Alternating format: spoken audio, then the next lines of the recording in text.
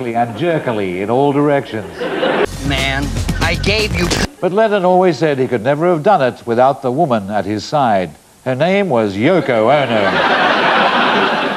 After Lennon and Yoko signed the Treaty of Brest-Litovsk, Russia withdrew from Prussia, the Croats quit Crete, the Balts bolted from Bolivia, and out of Iraq, a crack attack force of berserk Turk Gurkhas advanced to the Suez Canal without passing Goa. The Great War was over, and the world moved on. In America, a new form of popular music drove the entire population wild with excitement. The Jazz Age had begun. A feature of the Jazz Age was the introduction of the new drug, cocaine, which was at first available only in very small amounts. But the biggest remaining challenge for technology was the solo flight across the Atlantic. Britain got in first with a solo flight by Alcock and Brown. When it was realized that 2 men was 1 man too many to qualify as a solo flight, Alcock made a typically British gesture. "I'm going outside," he said, "and I may be some time." But Britain did have an aerial transport success with the launch of the first business-class express check-in service. Passenger Brian Cheeseborough said, "It's a marvel. I could leave my front door at 8:30 and be in hospital by noon." In 1924, to the grief of the Russian people and lovers of democracy all over the world, Lenin died. His corpse was embalmed so that it might be worshipped in perpetuity. Ordinary Russians queued all day to pay their respects, although many admitted later that they had joined the queue in the mistaken belief that a whole cabbage had arrived from Finland. Queuing became a way of life for Russians. Entire queues would go on skiing holidays together in the Urals. In the 1920s, the US government introduced prohibition, a total ban on the consumption of alcohol. As the final closing time approached, the American people showed their complete agreement with the government's policy. "Booze, we can take it or leave it," they said. There was money to be made from prohibition. People would pay anything for bootleg liquor, a beverage made by boiling a boot and stirring it with a leg. The result was the rise of the gangster. The most successful gangsters were Al Capone, John Dillinger, Babyface Nelson, and Lucky Luciano. The result was the Great Depression. The whole world grew tremendously depressed. In Italy, the chief scout lost so much money he had to sell his uniform, which had an unfortunate effect on his first visit to Ascot. Al popolo italiano, perché se ne ricordi in ogni tempo e in ogni circostanza di pace o di guerra. The German chief scout, though, fought tirelessly to keep up his nation's morale. Heil Mel Mel Mel Mel.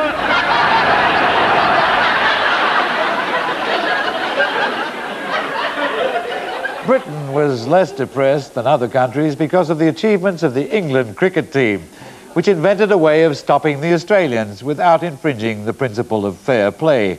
The Australians were led by Don Bradman. Bradman employed the underhand tactic of hitting the ball really hard with a bat so that the English fielders had to run a long way to get it back. England's strategy for stopping Bradman, called bodyline, was simple but inspired. It was to render Bradman unconscious by launching the ball from a low-flying aircraft.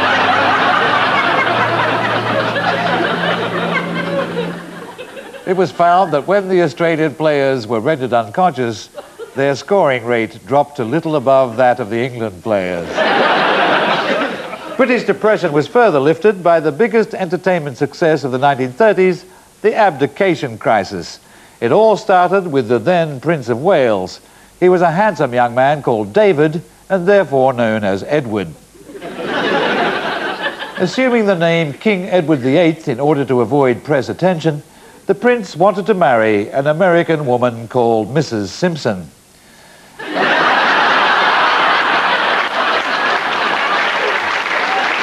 Mrs. Simpson said that as a member of one dysfunctional family, she couldn't wait to join another.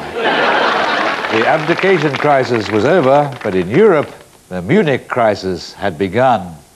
Britain's Prime Minister Chamberlain returned from Munich with proof that Hitler and Mussolini had shared a double hotel room and the bill had been paid by an Arab arms dealer.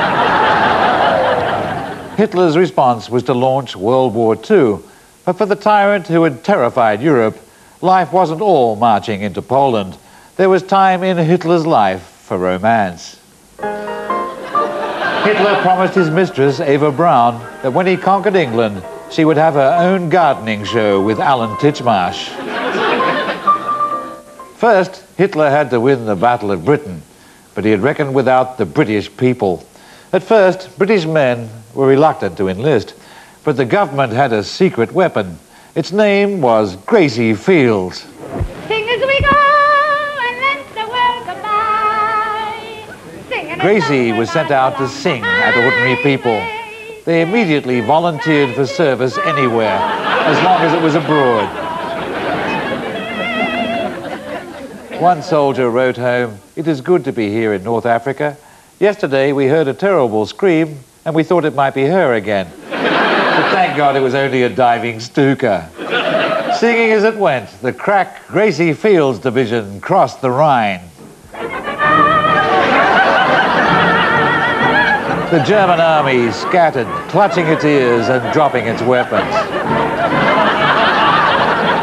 Traumatized, Hitler had to admit defeat. Ein Sowjetzeichen soll vor sich hertragen und wir werden in unserem Zeichen wieder singen. Meanwhile, the Emperor of Japan, facing the prospect of Gracie Fields being dropped on Tokyo, suggested to the Japanese people that instead of conquering Asia by military force, it might be a better idea if in future they concentrated their energies on making a very small item of personal electronic equipment for the world market. He asked for suggestions on what it might be called.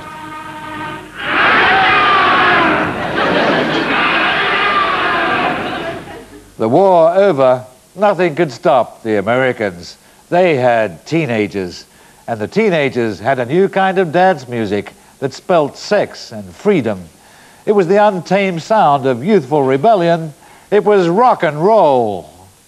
If I knew you were coming, I'd have baked a cake, baked a cake. If I knew you were coming, I'd have baked a cake. How'd you do, how'd you do, how'd you do? Rock and roll marked the start of a new Elizabethan age of British achievement, to which the young Queen and her husband Philip soon made a significant contribution. It was a baby called Charles. At first, the Duke, who had led a restricted, manly life, did not know what a baby was. "This chap is much smaller than anyone I knew in the Navy," he said, "but I know it can't be a dog because it hasn't got a bird in its mouth."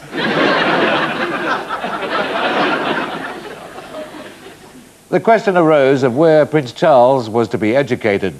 The Duke, told that Colditz was no longer available, chose his own old school, Gordonston. The Duke was not aware that the strict institution of his youth had been modified into a modern, progressive, co-educational establishment. Female pupils were impressed by their new schoolmate, Charles. Gosh, he's darling. What a physique. Charles joined the Navy, where he was the Navy swimming champion, and it could be said that the Navy swimming team's rigorous training methods made a man of him.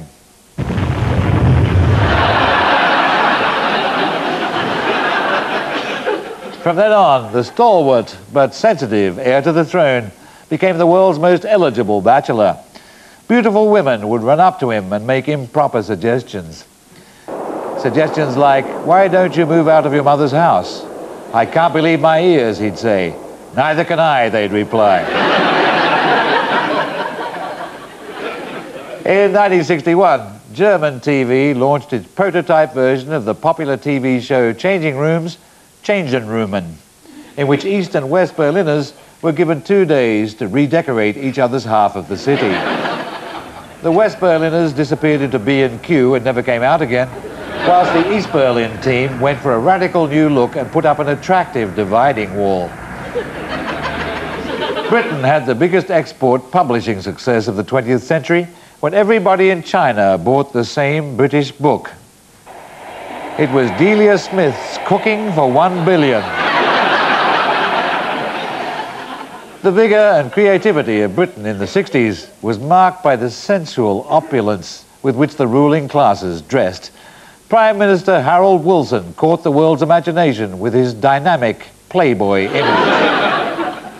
Typical of Wilson's swinging approach to government was his choice of female cabinet ministers. Transport Minister Barbara Castle, Education Minister Antonia Crossley, Defence Secretary Georgina Brown. While Britain swung, America was reduced to cheap publicity stunts, such as flying to the moon. Easily impressed, the world thrilled to the exploits of a man called Armstrong. This is Houston. What do you see out there? I see trees of green,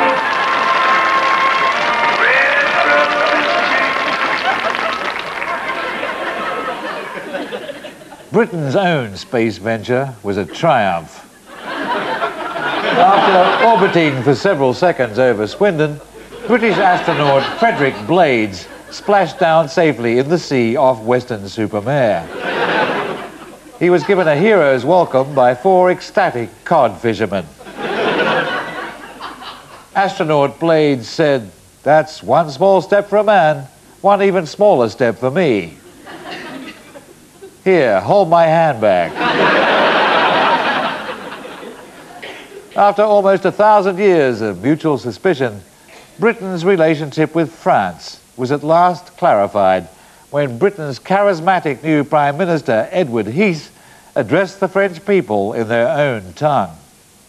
Sont au premier plan de la scène politique européenne depuis des siècles. Mais ce n'est que réellement est là que leurs points de vue se sont rejoints. The 70s were a great period for British television. BBC star personalities enchanted the world. In Cuba, bearded, virile botanist David Bellamy was made president. La cuestión acerca de si la lucha armada es el único camino para la liberación. Lo que puedo responder es que, por lo menos en las condiciones de nuestro país. The end of the Cold War in 1989 was marked in Germany by a special edition of Changing Roomin'. This time, the East Germans had the bright idea of knocking through to form a stylish, open-plan, post-communist republic. As 1,000 years of history neared its end, Europe was at last united. Britain, never afraid to buck the European trend, fell apart. England, Scotland, Wales and Northern Ireland went back to being separate countries. Prince Charles brilliantly kept the alliance together with a rousing speech to the new Scottish Parliament. Mae'r gwreiddiau yn ddwn yn gyfyn. Gwreiddiau o fyd hanes a thref yn tynnu ei rhyddyn o fyd hanes a threfyddiaeth. But as time ran out towards the year 2000, a new golden age had begun, the age of Blair. Blair would lead the British people out of drudgery, misery and servitude into a new millennium where every family would have a 400-foot Ferris wheel and a dome of their own at the bottom of the garden. At the end of the millennium and at the beginning of a new dawn, what could be more fitting than to meet the man with his name on the Blair era?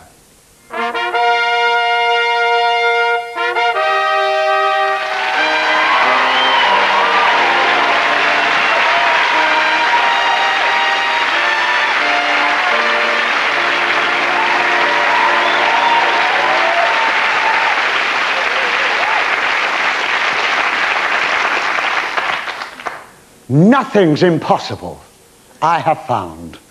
But when my chin is on the ground, I pick myself up, dust myself off, and start all over again. Don't lose your confidence if you slip. Be grateful for a pleasant trip and pick yourself up, dust yourself off, start all over again. Work like a soul inspired till the battle of the day is won. You may be sick and tired, but you'll be a man, my son.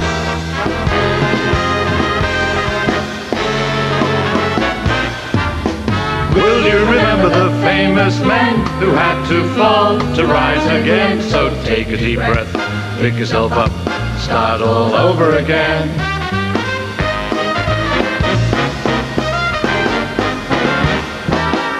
Nothing's impossible, I have found. When my chum is on the ground, I pick myself up, dust myself off, start all over again.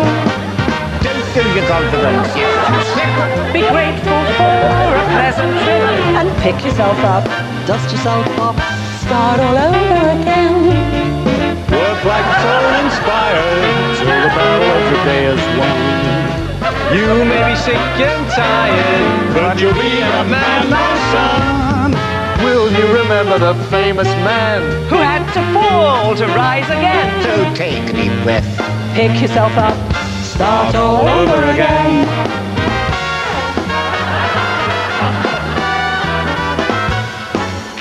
Nothing's impossible, I have found. For when my chin is on the ground, oh, they'd like it. Don't lose your confidence if you slip. Be grateful for a pleasant trip. Pick yourself up, dust yourself off, start all over again.